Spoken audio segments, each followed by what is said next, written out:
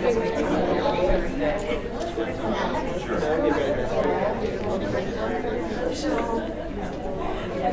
they're all different.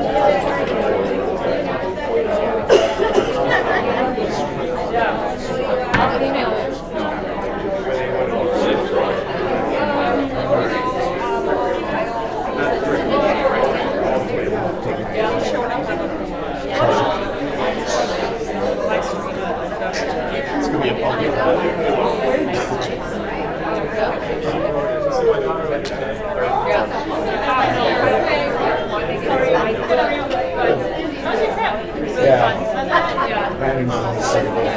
Something else. Well, when I was on the whole time, but whatever.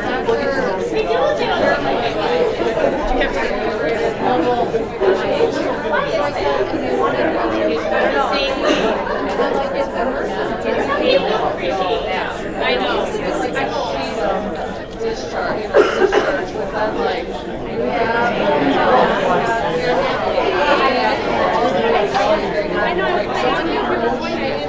but then on the back side saying, this is what this is, this is just one tool for nurses. Okay. Yeah. So do that. So it should be. So is he like in a vehicle? Almost here? Yeah. So it's like right now, middle of the day. Yeah, is that okay? Yeah.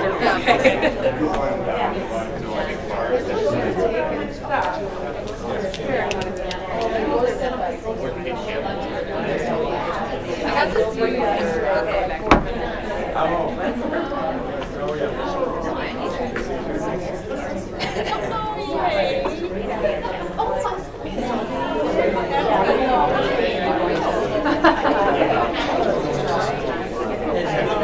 I figured I'd come here to something. That's okay. That's okay. Oh yeah, no, I should salsa here would work. I get it. And I left early, but and I was very careful about whatever I did before they have anything, but I can just imagine what is. So if you want to step off to the side, and we'll probably get there, and I'll call you up. Yeah. I'm gonna close the doors.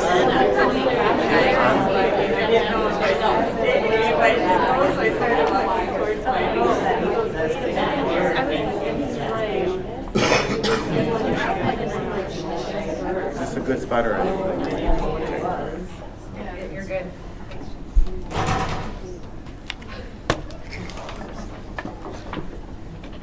Good morning, everyone. Welcome to Know and Go. My name is Jim Mugen. For those that don't know me, I'm Senior Vice President of Clinical Services, and I'm filling in for Holly today. But today we have an interesting program on hypertension and stroke care. But first, I'm going to start with a reflection. This one is called Let Go of Your... Oh, sorry. I guess I would. Let Go of Your Stressors. Can you hear me good? No, my mouth. I can hear you. Can I just talk loud? Sure. This one is called Let Go of Your Stressors. A psychologist walked around a room while teaching stress management to an audience. As she raised a glass of water, everyone expected the half-empty or half-full question. Instead, with a smile on her face, she inquired, "How heavy is this glass of water?" Answers ranged out from 8 ounces to 20 ounces. She replied, "The absolute weight doesn't matter. It depends how long I hold it. If I hold it for a minute, it's not a problem. If I hold it for an hour, I'll have an ache in my arm. If I hold it for a day, my arm will feel numb and paralyzed. In each case, the weight of the glass doesn't change, but the longer I hold it, the heavier it becomes." She continued, "The stressors and worries in life are like that glass of water. Think about them for a while and nothing happens. Think about them for a bit longer, they begin to hurt. And if you think about them all day long, you will feel paralyzed and incapable of doing anything. It's important to remember to let go of your stresses as early in the evening as you can to put your burdens down. Don't carry them through the evening and into the night. Remember to put the glass down." Of course, easier said than done. For myself, I think most of the time I'm pretty good at that, other times not so much. All right, with that, I'm going to do some introductions. So again, thank you for being here today and joining us. Today we have two excellent providers who will discuss a health concern that is known as the biggest risk factor for stroke, hypertension. Also known as high blood pressure, it is a risk issue that can be controlled by changing your diet and lifestyle. We are fortunate to have two physicians here who will tell us what hypertension is and how it is related to stroke. Dr. Charles Washington, an emergency department physician, will talk to us first about what hypertension is, what causes it, who's at risk, and what can happen if hypertension is not controlled, and what the role of the team in the emergency department plays when an individual presents with stroke symptoms. Dr. Gu, a neurologist with Lakeside Neural Care, will talk more about risk factors and types of stroke. Please welcome me in joining our first presenter, Dr. Charles Washington.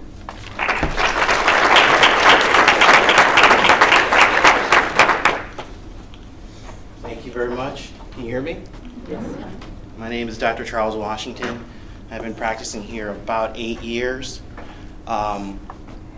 Did my medical school and undergrad at the great University of Illinois. Go Illini. I know that is sacrilege up here in Wisconsin. And I trained in emergency medicine at Ohio State University. For those up there in Columbus, they call it the Ohio State University, but very interesting over there in Ohio.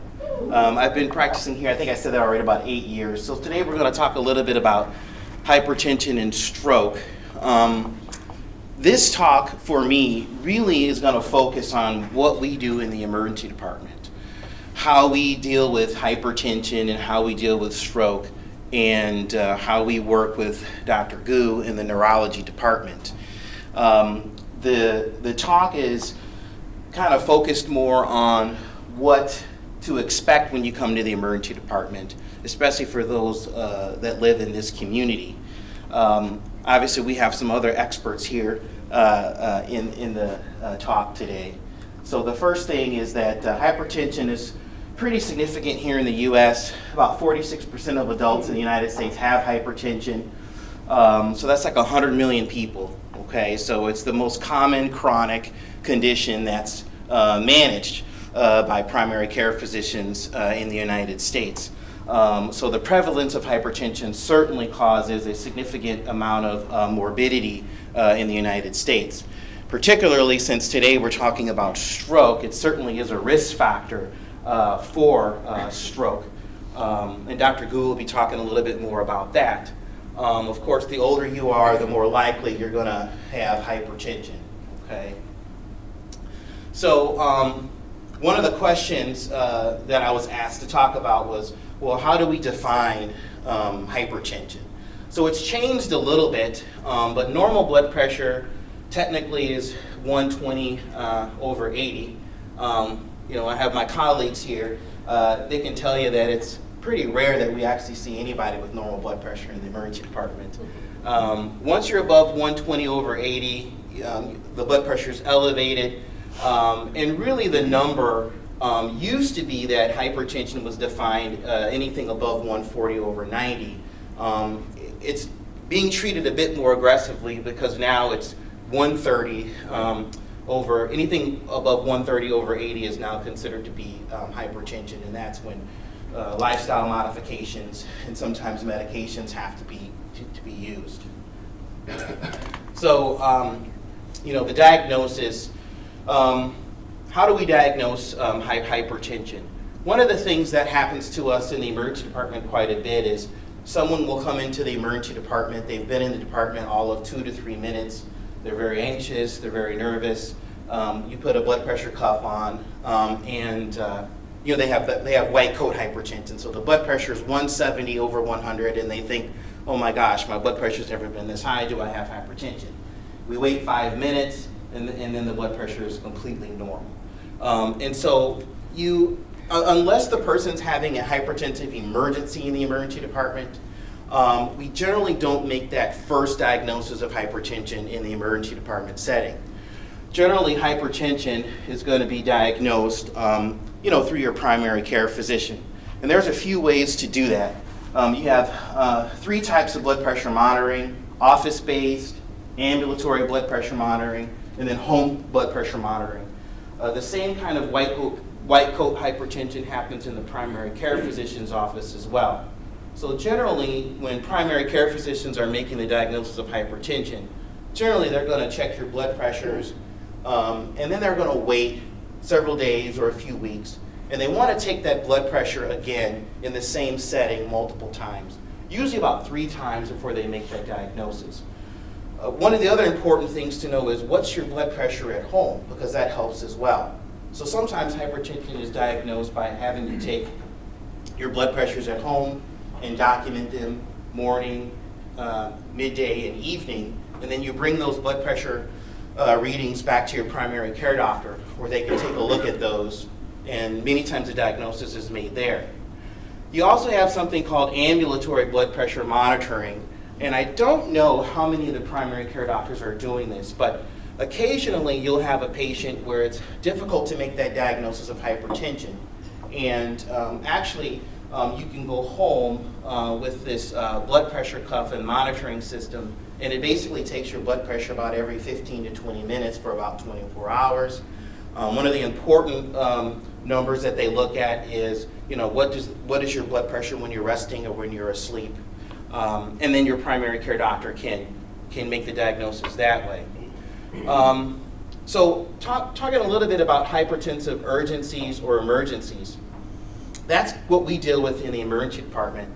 And that diagnosis is basically when the blood pressure is above 180 over 120 and there's ongoing end organ damage. That is technically what we call a hypertensive emergency. This is what we deal with in the emergency department. And one of the things that I do want to mention, especially in discussing with the community about how we deal with hypertension, on many occasions, we'll have patients come to the emergency department simply because they took a blood pressure reading at home, and at home the blood pressure was, let's say, 190 over 110, and they rush right into the emergency department, but they have no symptoms. And they sort of look at me in aghast when I tell them, we're not going to do anything. And the biggest question is, well, why? My blood pressure is 190 over 110, something awful must be happening. Of course, many times we recheck that blood pressure in the emergency department and it's normal.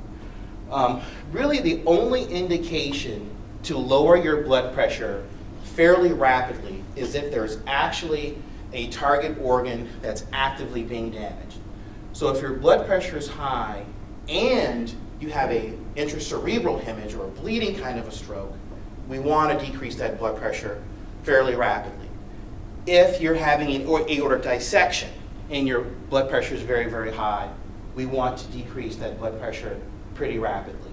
And even then, the target is only to decrease that blood pressure by about 15 to 20%, except, of course, when you have an intracerebral bleed, we try to get that blood pressure down below 140. Other examples would be if you're having a big heart attack, if you are in acute congestive heart failure, or if you're in acute renal failure. Those are the times when we decrease the blood pressure rapidly in the emergency department setting.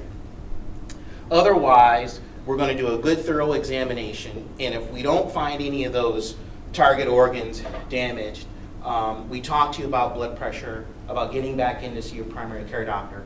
And if your blood pressure truly is elevated, then it can be managed on the outpatient basis, lifestyle modifications, changing your blood pressure medications, those kinds of things. So hypertension alone in the emergency department setting is actually okay from the standpoint of we're not going to be doing a lot of drastic lowering of your blood pressure unless there's any organ damage occurring. So what are risk factors for high blood pressure? Age, obesity, family history, race, a high sodium diet, excessive alcohol consumption, physical inactivity. Those are the risk factors for blood pressure.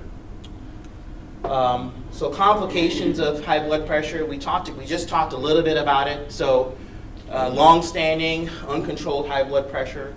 Obviously today we're talking about stroke, but it can certainly lead to kidney disease, can lead to congestive heart failure, coronary artery disease, and eye disease. People can get retinopathies associated with hypertension that can affect your vision.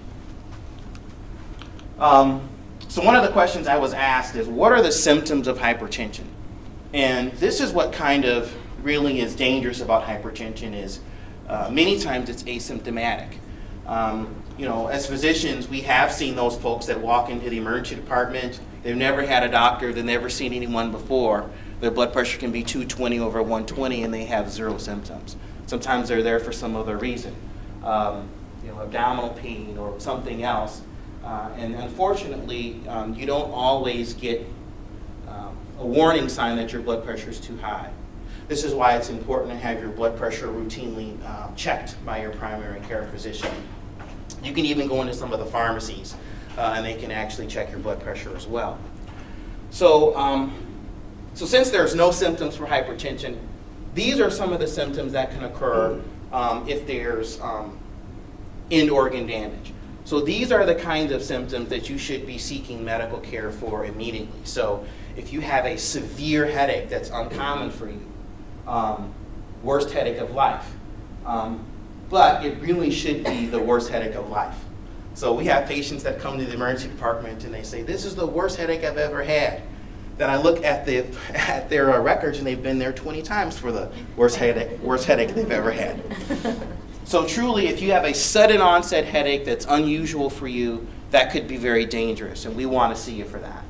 Things like acute loss of vision, even if it comes back, even if you lose your vision for a minute, 2 minutes, and that vision comes back, we want to see you. Crushing chest pain, severe chest pain, shortness of breath, trouble breathing, severe back pain or abdominal pain. So these are some of the symptoms that we want to see you for that can be associated with uncontrolled hypertension. So how do we treat it? So these are all the things that I should be doing. So I'll be the first to say that I should be doing a lot of these things. So low salt diet, weight loss, a diet high in all the good stuff, fruits, vegetables, you know, chicken, low in sugar. I wish I had Dr. Kermgard here. He could give you an entire dissertation on having a diet low in sugar. So low in red meats. You want to exercise. I know in Wisconsin that limited alcohol consumption can be a difficult thing. And then, of course, medications for those that aren't responding to lifestyle modification. So we talked a little bit about this earlier. So in the emergency department, if you don't have any symptoms, it's going to be gradual lowering of that high blood pressure as an outpatient. If you are having one of these disease processes, whether you're having a big heart attack or heart failure, stroke, intracerebral hemorrhage, acute congestive heart failure, dissection, those are the true hypertensive emergencies, and we're going to be addressing that hypertension aggressively. So I wanted to talk a little bit about stroke before Dr. Gu comes up about the pre-hospital setting and then what happens in the emergency department.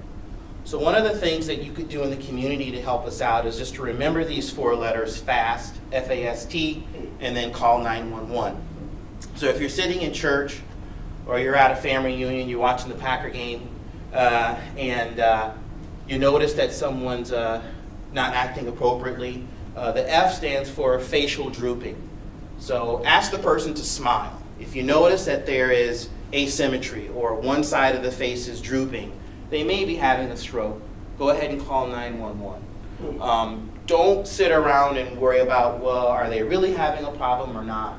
Just call 911 and get them here as fast as you can. And I'll tell you why that's really important in just a minute.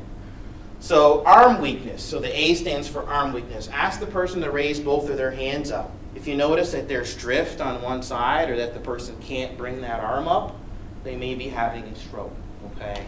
The S stands for speech difficulty. You can ask them really to repeat any question or repeat any sentence. But if you use the sky is blue, and they can't say that, or it's muffled or garbled or slurred, or they can't say it at all, potentially they could be having a stroke. And T is for to call 911 and get them here as fast as you possibly can. And that's just sort of a image there of those same things that we just talked about. So FAST, F-A-S-T, F is for face, A is for arms, S is for speech, T is time to call 911, okay? Other things that could be a stroke, okay, other than those, I just wanted to mention that, is if they're acutely confused.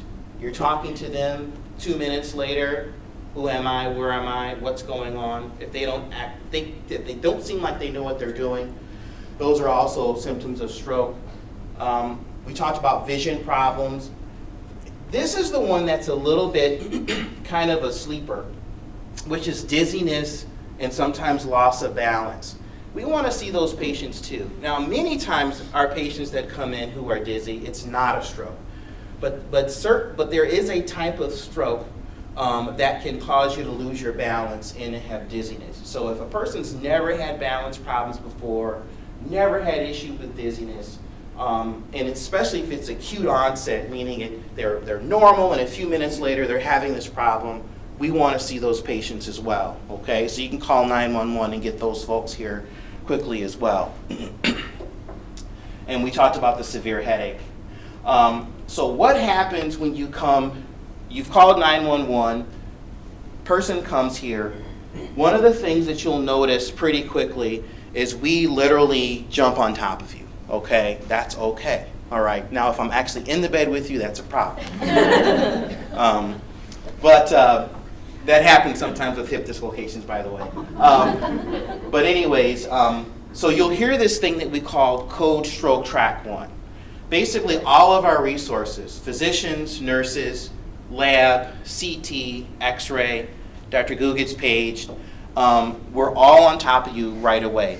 Many times, we'll actually send you over for a CT scan even before I've actually had the chance to examine you.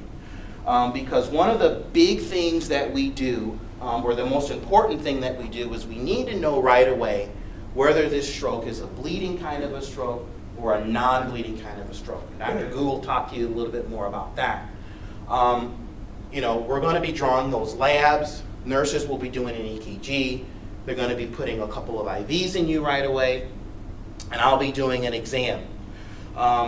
Once the head CT scan is done, and if there's no bleeding kind of a stroke, you may potentially be a candidate for a medication that we give for ischemic stroke or the non-bleeding kind of stroke called TPA.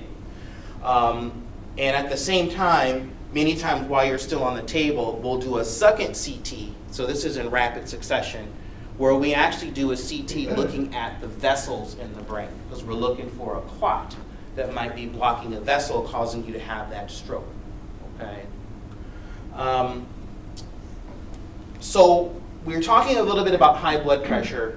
This is where it gets a little bit complicated, but if you do have high blood pressure and it's too high to give you this drug called TPA, we do give medications to try to lower you below 185 over 110. If we can get you below that and we can maintain that, then we can give you this drug.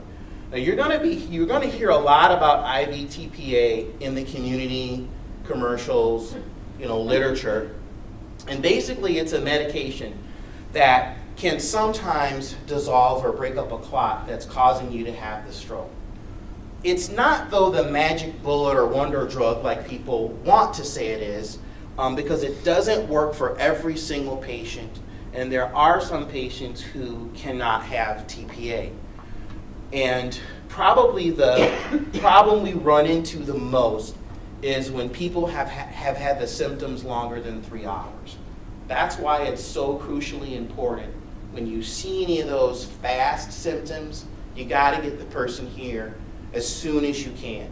Now, there are other reasons why we may not give this drug. Let's say you're on blood thinners already, where we can't give that medication. Or if you've had a bleeding kind of stroke before, then we can't give this particular medication. Now, for the most part, the window, meaning from the time you have the symptoms to the time we can give the medication, generally, that really should be within about 3 hours. Now, we can give this up to about 4.5 hours, but not for everybody. So that's why I like to tell people in the community that 3-hour number. Now, you might fall into that category where you're out for about 4.5 hours and we can still give the medication. The reason why we can't give that beyond that time is because then it becomes a bit dangerous where the risk of you bleeding becomes too high to give this particular medication. Now, there is a fairly new treatment on the scene, called endovascular therapy. It's very similar to when patients have a heart attack and they go to the cath lab.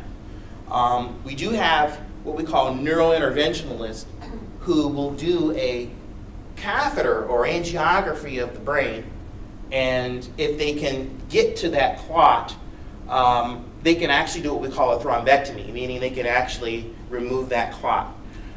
It used to be that the window for that was 6 to 8 hours after stroke symptoms.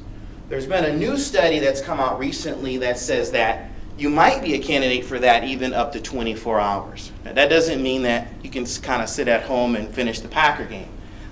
It still means you got to get here as soon as you can. The way that endovascular therapy works, by the way, just in case you were wondering how we deal with it here, the group of radiologists that we have here, our interventionalists, they actually do that procedure, but they do it up at Theta. So if you're in that situation where we tell you, hey, there's a clot, we think we can get to it, many times we fly you up there where they have all the equipment to do this procedure. Kind of the nice thing about that is that the same radiologist who just read your CT, who just diagnosed the stroke, who just saw the clot, many times it's the same exact guys who are going to be doing the thrombectomy, okay? So the best things you can do to help me to do a great job at taking care of your stroke is if you can remember anything at all about what has happened when you bring that person to the emergency department, is when did those symptoms start? That is the most crucial thing that you can help me with, is if you can just remember the time that those symptoms started. That's the most crucial thing you can help me with. The other thing is, if you don't know when those symptoms really started, then tell me the last time you saw the patient was normal. So those are the two most critical things to help us to do a great job. The other thing is if you can bring the patient's medications, that really, really, really helps us.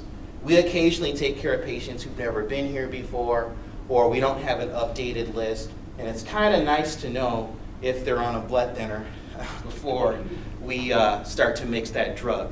So those are the big three things. If you can remember when it started, and if you can tell me, if you don't know that, if you can tell me when the last time they were normal, if you can bring those medications, that will help us the most in taking care of stroke in the emergency department. Okay. I don't know if questions now or questions after Dr. Gu, but I don't know if you have any questions for me.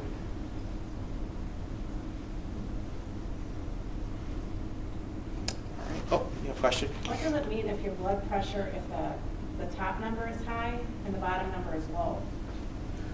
Okay, so the top number is, you mean in the emergency department setting? No, or just in a regular.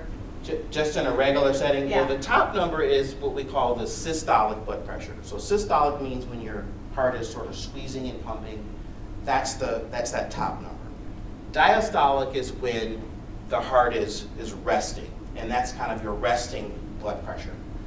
So we do see patients who may have a lower diastolic than they do for blood pressure.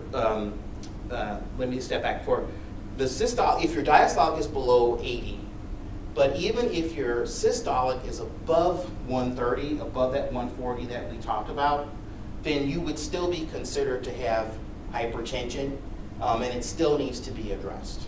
So that's what that top number means versus that bottom number. So even if one is real high and one is real low. Mm-hmm. And the one to really watch is when the diastolic is high. Because a person may say, well, my top number is always 130, 135, 140, but if that bottom number is above 80, like in the 90 or 95, then that still has to be treated. Anything else? Dr. Gu?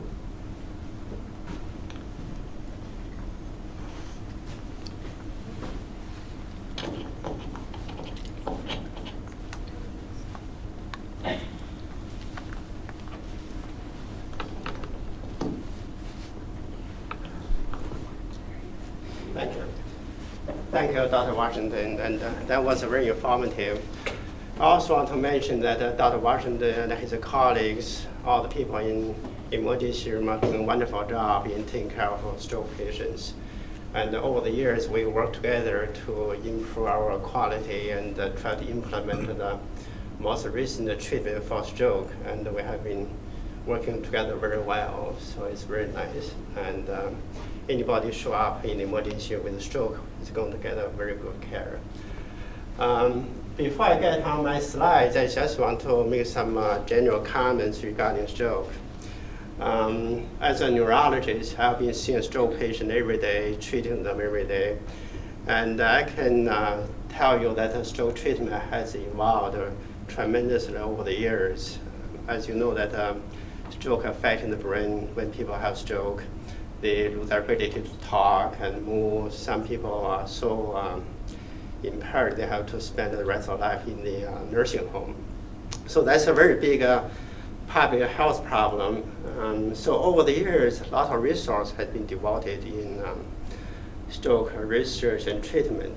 So a lot of new ideas, new understanding of stroke has come along, and we try to implement them as fast as we can. And stroke is not like a static process, like head stroke, and that's all that is. And the stroke is a dynamic process. When people had a stroke, the brain cells begin to die, but they don't die all at once at the moment. They begin to die in about 4 minutes, and some of the cells die in about 30 minutes, 1 hour, 24 hours. So the treatment for stroke is to prevent those cells continue to die. So that's why all the stroke treatments are designed to that. And as we can tell, time is the essence. If patients show up early, we can intervene early, prevent the cells from dying, and the stroke won't get worse. So that's the main problem we are facing right now, and we can go more more into details regarding that. So we can get next slide. Stroke can be caused by a lot of things, but a lot of things of this can be prevented. Some people say that 80% stroke can be prevented if you can eliminate these risk factors. So that's tremendous. And I'm just going to one by one to go over them. The high blood pressure, we all know that. And when people have high blood pressure, what happens? Those blood vessels become hardened, and they begin to close off. And when that happens, that will impair blood supply to the brain. And as you know, the brain needs a blood supply to survive, to function. When those blood vessels close off, then people have stroke. And also, with people have high blood pressure, because the blood pressure so high, begin to damage the vessel's wall. Just like the waves in the ocean, you have bigger waves, violent storms that erode the shoreline. This is the same idea with the blood vessel. If the blood pressure is too high, it just damages the walls. The wall used to be smooth, all the cholesterol, blood products just glide through. When the wall is damaged, become rough, and all these things begin to deposit on it. And that day in, day out, that begin to close the blood vessel, causing stroke or heart attack for that reason. And the high cholesterol, next one. So this one is part of that is due to diet. And if you have high cholesterol diet, obviously the cholesterol can be high. Some of the high cholesterol can be genetic. Some people just have a hard time to get the cholesterol down. Whatever they eat is just converted into cholesterol. So no matter how healthy food they eat, they still have high cholesterol. So this type of patient need to be treated with statin or some other medications. It's just somebody who just cannot get the cholesterol down by eating healthy. And diabetes is another common disease, and that also contributes to stroke. The reason for that, when people have diabetes, it's not just the blood sugar that's the problem. They also have some other changes, and one of them is the blood vessel. When people have high blood sugar with the diabetes, their blood vessels become more fragile. They become inflamed, and then they can clog up and cause a stroke. And smoking is another thing. This is one of the probably the best example that stroke and heart attack can be prevented by lifestyle change. When people smoke, what happens is, again, they begin to erode the lining of the endothelia, the lining of the blood vessel. And for smokers, those lining begin to peel off. And when that happens, just like an old pipe, and easy for the debris, everything to adhere to and clog up. So that's the reason for people to have a stroke or heart attack with smoking. Atrial fibrillation is, we know that is an irregular heart rhythm.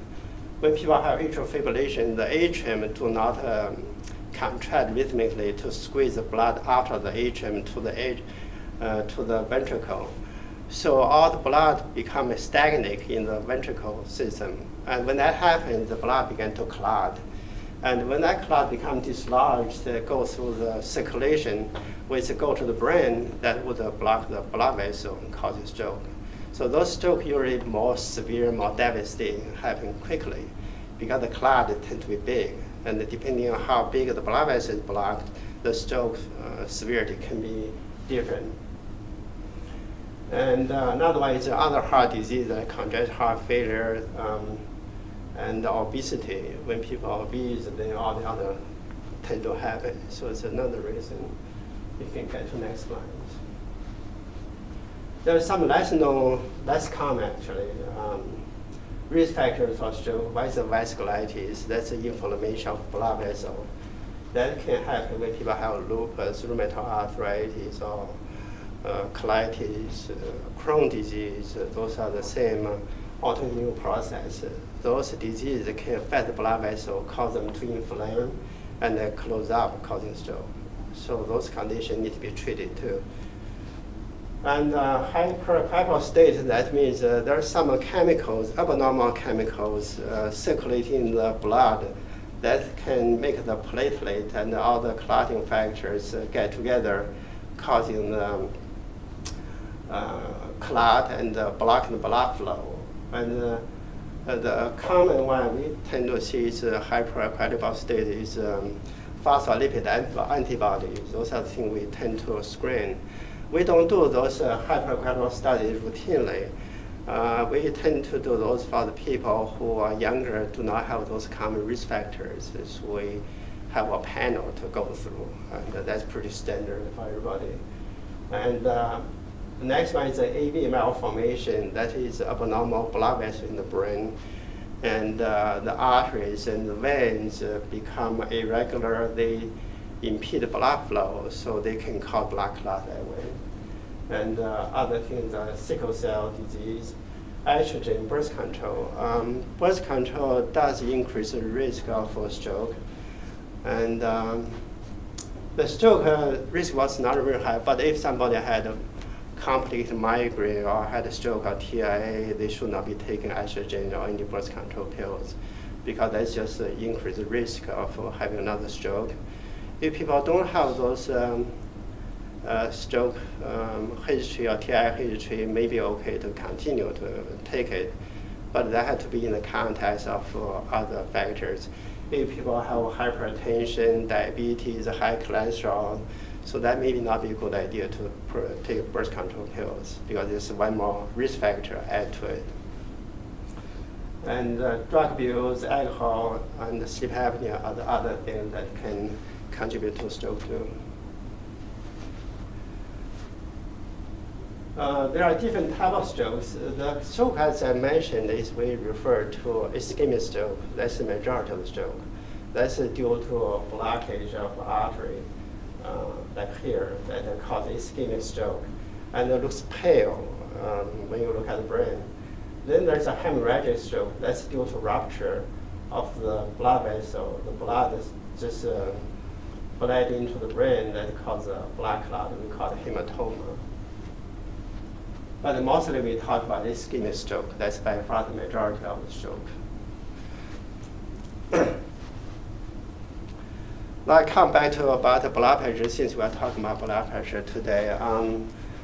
Blood pressure control is an important part of acute stroke management. If people are normal, the brain has a way to self-regulate the blood flow. The blood flow to the brain is usually constant with fluctuation of blood pressure throughout the day. When the blood pressure is low, the brain blood vessel open up to get more blood supply to the brain. When the blood pressure getting high, they close off, so reduce blood flow to the brain. So in general, just keep the steady. But in stroke patient, this self-auto-regulation became impaired. It can no longer regulate the blood flow according to blood pressure change. When the blood pressure is too low, they cannot open up anymore. So reduce blood flow to the brain, that will cause damage, further damage to the brain. So therefore, when patients first come to the floor or they come to the ICU after treatment at the emergency room, we give them a so-called permissive hypertension. Keep blood pressure relatively high for the first couple of days. That patient is stable, then begin to treat the blood pressure. So that's why when people come in, we don't rush in to give them blood pressure medication to lower the blood pressure, because it can be dangerous, it can be harmful to the brain. That's the reason to do that. And there are some parameters, but in general, 180 should be fine shortly after stroke in the first few days. After that, we begin to treat them as normally we would to control the risk factors. And that's the same idea. And so blood pressure can be, the top blood pressure can be as high as 220. We can let them go that way for a day or two. And as long as the patient does not have other symptoms like a hypertensive crisis and other end organ damage, we let them just stay high.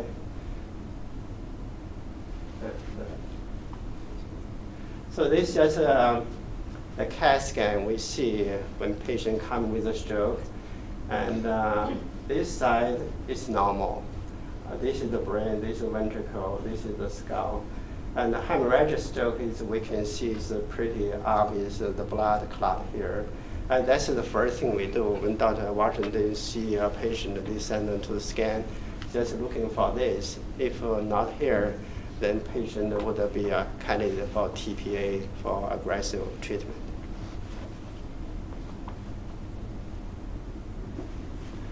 The stroke symptom, as we know, stroke is a brain disease, and the brain controls all the voluntary function. And if people have any sudden loss of any voluntary function, normally we can control. That's usually a stroke symptom. For example, if you suddenly become numb anywhere, you cannot feel anymore, or suddenly become weak, cannot talk, or cannot move arms or the legs, that would be a stroke symptom. And trouble talking, like aphasia, that it can be expressive aphasia, have trouble getting thoughts out. And also have receptive aphasia, that is, cannot understand what people are saying. So anything with a communication problem, sudden loss of ability to communicate. And sudden trouble seeing, that's another thing. Normally, everybody can see, but if people lose ability to see or cannot focus, that would be a stroke symptom. And trouble walking, feeling dizzy, loss of balance. That could be a sound stroke, can be many other things, but the first thing we should consider would be a stroke. And severe headache.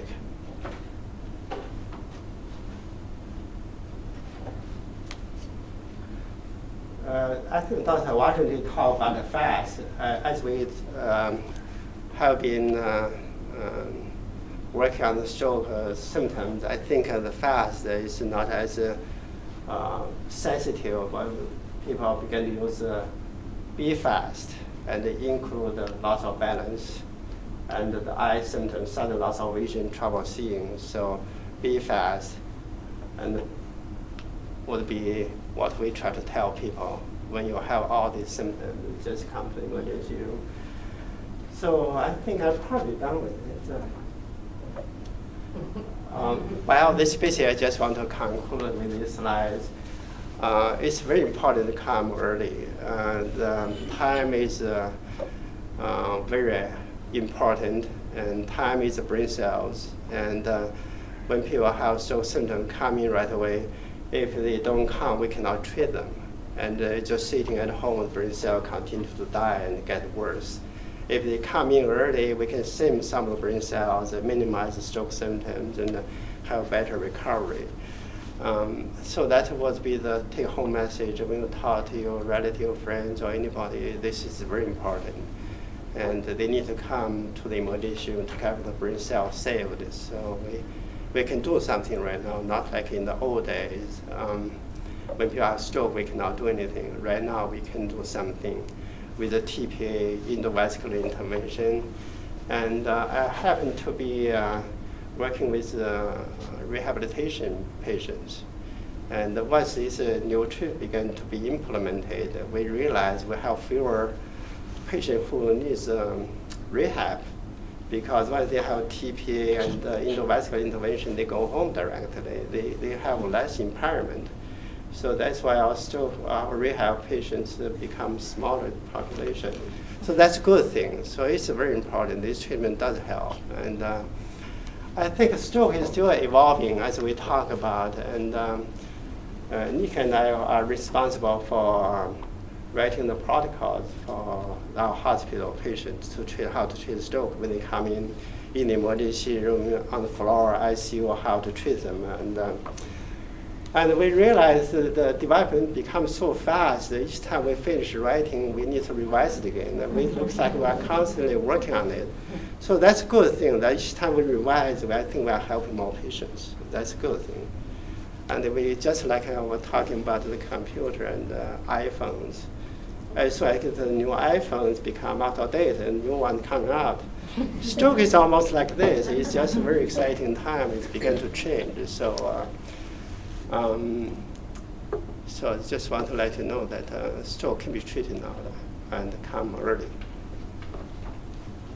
Okay, that's if you have any questions.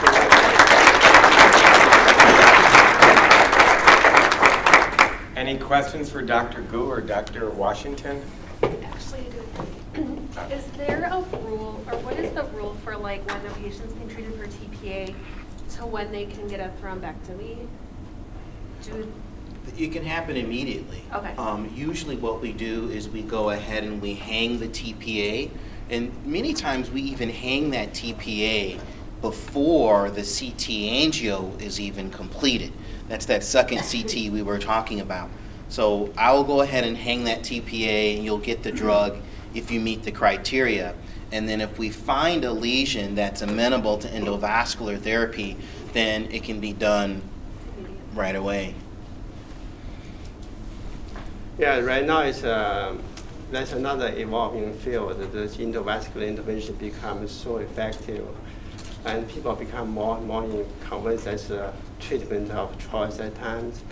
And for this community, that's pretty typical. We come to Cincinnati Hospital because no other hospital. In the bigger cities like Milwaukee or Chicago, there have been debate where to send a stroke patient. Do you send them to a community hospital, have TPA first, and decide them need an endovascular intervention, or just go straight to the big center where everything's available? So that has been part of the debate, just because we begin to know more about the treatment. That's another evolving thing. Any other questions? And you know, our other hospitals can give TPA too, by the way. For instance, let's say you're in Waupun and a person's having stroke symptoms and they're sent there. I've actually pushed TPA down there too. That's why I wanted to just bring that up, is that it is really important, at least in this community, to really go to the closest facility for stroke care. Anything else? Yeah, I'll wait a bit for that. If nothing else, thank you, Dr. Washington and Dr. Gu. I do apologize, I had to duck out. I did have a biometric screening appointment. And that reduces my chances of having a stroke.